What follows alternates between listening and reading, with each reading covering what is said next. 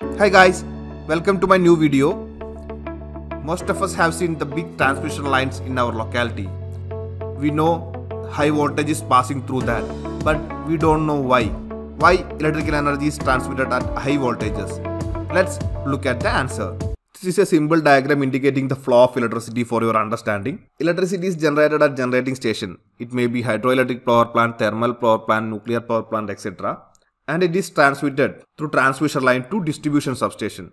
Distribution substation you can see in your locality. In distribution substation, we reduce the voltage from high voltage to low voltage, and it is served to our building, apartment, etc. In most of the countries, electricity is generated at 11 kV or 11,000 volts, and it is stepped up using a stepped up transformer to 220 kV or more voltage for long distance transmission.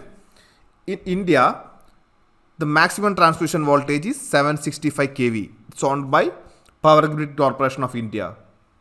What will happen if we increase the transmission voltage using a step-up transformer? The power will remain the same. We know the equation P equal to VI cos phi. P is the power, V is the voltage, I is the current. Cos phi is the power factor, which will be very high for transmission lines. So we are assuming cos phi as 1. Then the equation will be P equal to V into I. Power equal to voltage into current. P will remain the same.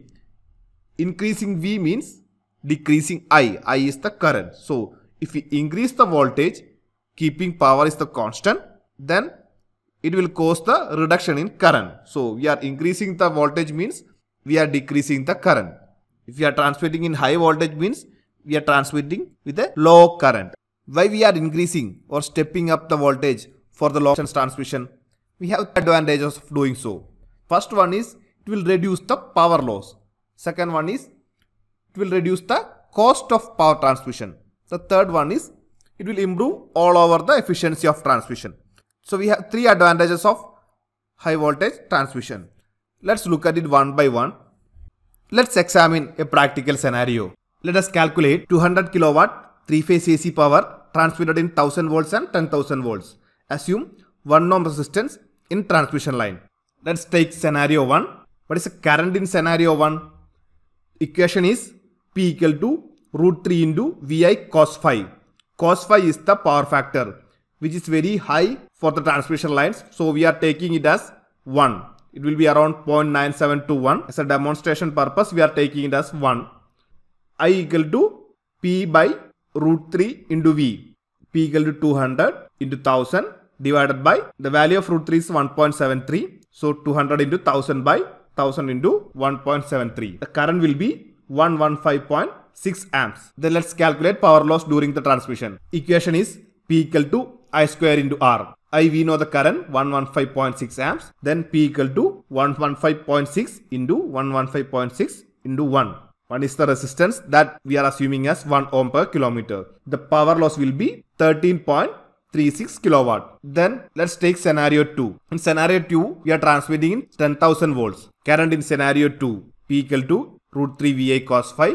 Then I will be P divided by root 3 into V. If we assume cos phi as 1. If we substitute the values, will be 200 into 1000 by 10,000 into 1.73. That's the value of root 3. Then the current will be 11.56 amps. The power loss equation is I square R. P equal to 11.56 into 11.56 into 1 ohm per kilometer. The value of P will be 0.134 kilowatt. If you are transmitting 200 kilowatt in 10,000 volts, if the resistance is 1 ohm per kilometer, then power loss during transmission will be 0.134 kilowatt. If we compare both the scenarios, in scenario 1, we are using 1000 volts for transmission. Power loss we got as 13.36 kilowatt. In scenario 2, we are using 10,000 volts for transmission. Then we are getting the power loss as 0.134 kilowatt. From these values, it is clear that if we are increasing the voltage of transmission, we are decreasing the power loss. This calculation is for a demonstration purpose. Power plants are designed in megawatts. 200 kilowatt transmission is very less in practical cases. From power plants, power in megawatt will be transmitted.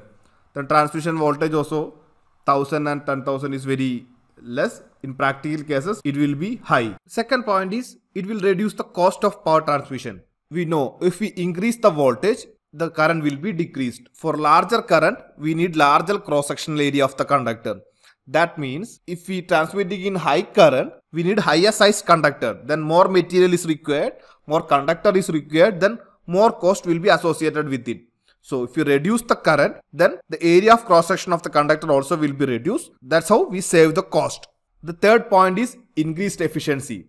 We saw if we are increasing the voltage, it will reduce the power loss, material cost, then equipment associated with it. So we can say if you are transmitting in high voltage, it will increase the overall efficiency of the transmission. These are the advantages of transmitting in high voltages. That's it guys. I think you got a fair idea about why electricity is transmitted in high voltages. Let's meet in the next video. Bye.